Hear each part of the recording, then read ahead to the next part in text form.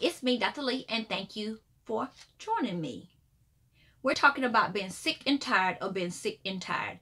I'm calling this one entanglement. Are you sick and tired of being sick and tired of entanglement?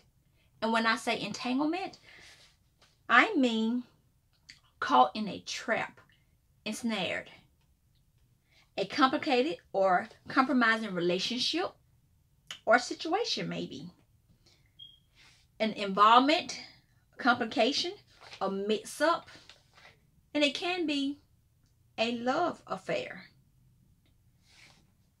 that can be difficult to escape sometimes.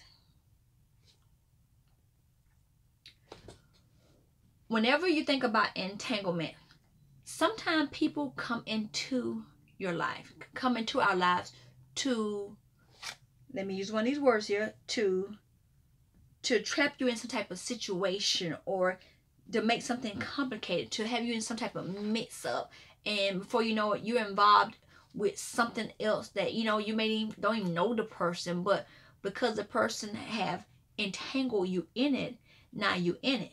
And you know, 9 times out of 10, you know, it's just the devil. And most, like I said, 9 times out of 10, I don't want to say the perfect 10 out of 10, but it's the devil using that person to entangle you in something that's going to be negative, have a negative outcome. And like I said here, I said a love affair. You see that all the time. You can watch movies and see how people get involved in love affairs and they get entangled in something and they all mix up, and you know, this person get harmed, or this person, you know, they can't handle it, they lose their mind, they nut up, or you know, however you want to say, go crazy, and it just becomes a big mess. But you also, people can involve you in things on your job, and the devil don't care how he uses it, how he entangle you in things. But let's say if you're at your job, maybe, you know, in your neighborhood, you could be, I mean, anyway, it doesn't matter, and you are totally innocent. But because this person wants to entangle you in something, they involved you. And you hear so many times where a person had nothing to do with the situation, and they the one that got hurt or harmed, or they the one got cut, or you know, went to jail, because the person that was like orchestrating whatever the entanglement, they were the one that actually, you know, saying were, you know, saying the problem, or that were mad, or that was trying to, you know, to hustle something, or to con somebody out of something, and then they just use somebody totally innocent, a friend or family member, to involve them. You know, you just seen many times where a person, you know, have, you know, I know if you ain't seen nowhere else, if you ain't seen in the news, you've seen it, you know, on a movie or somewhere. I mean, if you watch movies, but my example is, you see where someone got in trouble with the law because somebody entangled them in it. You know, they actually were innocent, and the person may say, hey, will you pick me up and take me to the store? And they go take them to the store, and now it's a big mix of the person that went there, and they then, you know, did some negative stuff in the store. You know, if you went in and fight somebody, you know, cut them, rob them, whatever it is, and the person that's driving, you know, not even involved, but they become accessory to the foolishness. And you're like, well, I was just giving a store to go get something to drink or pick up a snack. I didn't know, you know, he or she was going to do that. And so, let's say people can invite you, oh, will you take this package for me to so-and-so? And you pick up the package and you take them to so-and-so, and you don't even realize it's like drugs in there. So now you involved, you all tangled up in, you know, a mix-up of something that you weren't going to, I mean, you had no involvement in really, but you were involved because the person asked you to do it, and you did it because you were the friend, family member, or whoever. And the same thing happened at jobs. You can have a job and get tangled in some stuff. People like to entangle you in, like, to like gossip. They'll be talking about like another coworker. Here they come, want to put you into it, and that way they go back and say you said it. You're like, I ain't said anything. The whole job gonna know I don't say nothing about anybody. I mind my business. So people use all kind of things to involve you in something. Many years ago, I had someone to call me, and they wanted me to come help them with their boyfriend. Want me to come help you with your boyfriend. The boyfriend's trying to break in. What am I going to do? And I said, call the police. You know, it was like, I mean, I can't remember. It was 1 o'clock in the morning. It was like, They wanted me to come. You know, first night I said, call the police. Oh, they're not going to do nothing. They're not going to do anything. If the police not going to do anything, what am I going to do? I said, that's a trick from the devil. You go over there. Don't even know the person that well. But like I said, to know the boy, definitely know the boyfriend. And can you imagine what kind of, you know, mess could have happened? You know, I mean, what could have popped off? And so you have to, like, we have to grow in discernment. When I say you, we often have to continue to grow. So when things like that pop up, we don't like, okay, all right, the Lord tell me I got a bad feeling about this, you know, or somebody call you, well, you come, you know, pick me up outside the road, I'm broke down. You're like, okay, well, why that person didn't call their mother or the so and so? They live right there in the city, or their uncle. They call me. Okay, I'll call AAA for you, or some towing company for you. I'm not coming out, you know, because you don't. I mean, let's like say you really know the person, and you maybe know them for a long time, and you trust them. But people play so many games, and you have to ask God for guidance, because they want to entrap you in something. They want to get you tangled up in something. And most of the time when they do that, it's something, like I said, something negative. It's something bad. So if somebody come by, and especially if you're a younger person, you have to be like, okay, my gut feeling telling me, okay, this is a no. I'm not going with these people today. And you can, you know, be a life changer. It can be a game changer, because these people go have to do something silly, or do something dirty to cause you to get in trouble, or to mess up something. But all because you just riding with them and laughing, they didn't want to get in trouble by themselves, so they involve you. And it could be the same thing. You could be at school. You have some, you know, your child or whatever, and the teacher, you know, and tell you, you know, don't.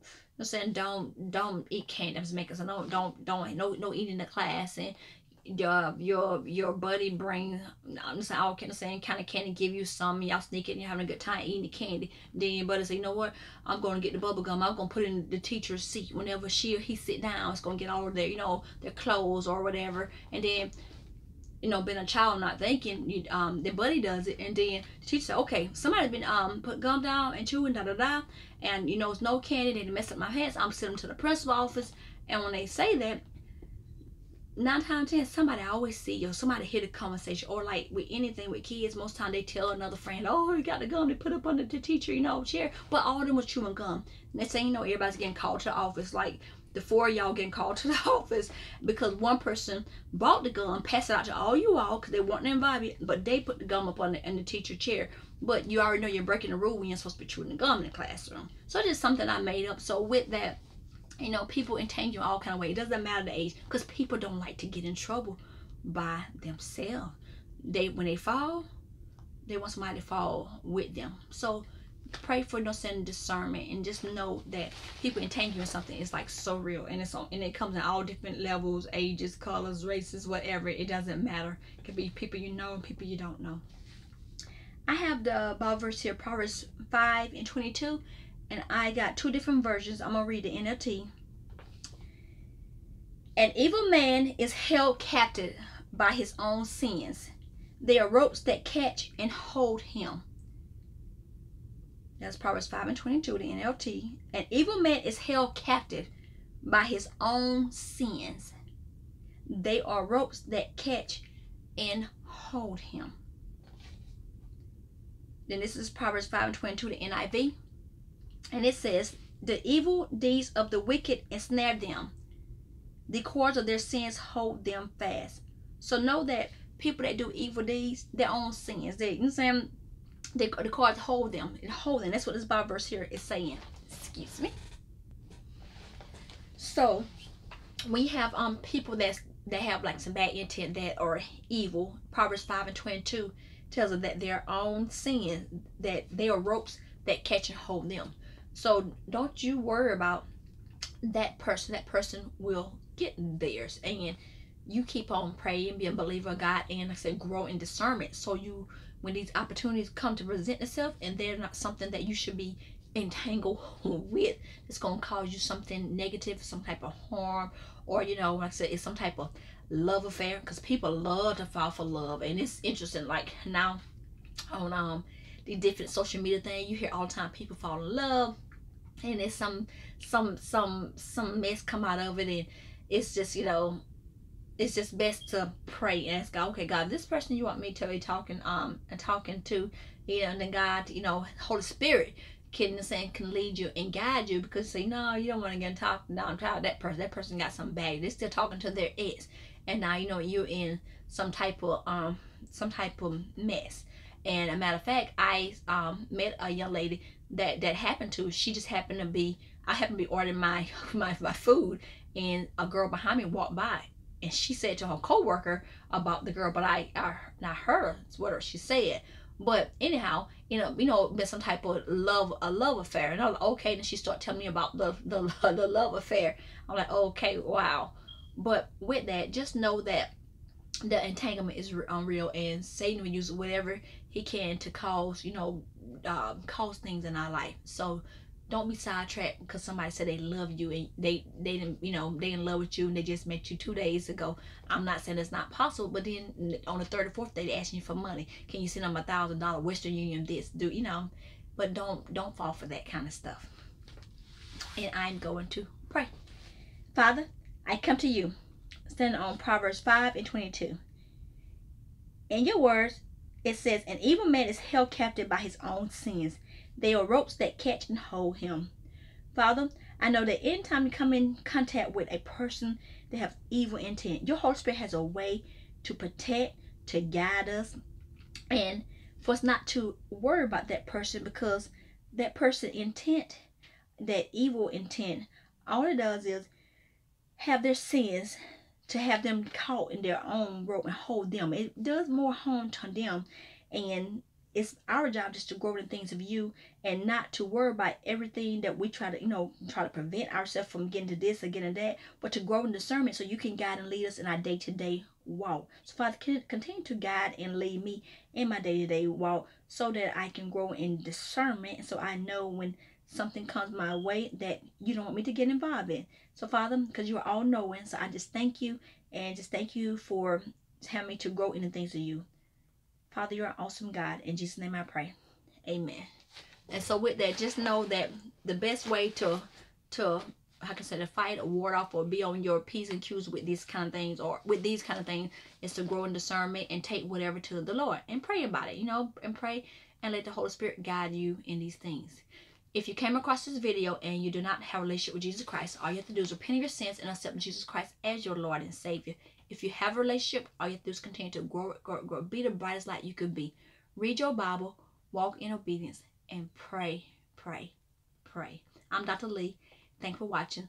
Let go, let God, and keep it moving. Take care.